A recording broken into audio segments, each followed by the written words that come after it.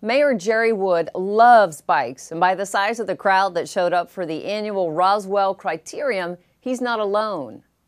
Well, basically it's a criterium race, and it's a race on a closed course where there's no cars allowed at all. And it goes around in a circle, much a lot like NASCAR is how they like to do it.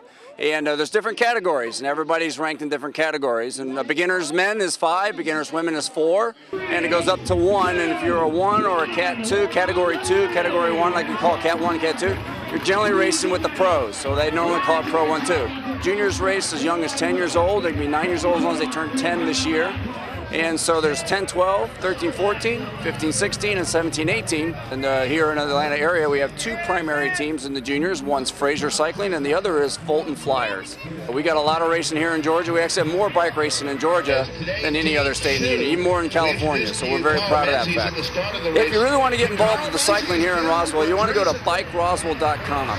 Or you can go to your local bike shop and ask them how to get involved. But if you go to bikeroswell.com, you'll reach all the cyclists that are doing the advocacy work and encouraging people to get on bikes of any type. We don't care if you wear spandex or you don't wear spandex. We just want you on a bike. We want you helping us getting trails to connect our parks and to connect our shopping centers so that we can all get on a bike, safely get to our destination, and get back home. We want our kids riding their bikes to school.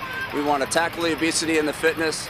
And it makes them smarter in school. They pay better attention if they get to ride that bike to school. And so go to bikeroswell.com and get involved today.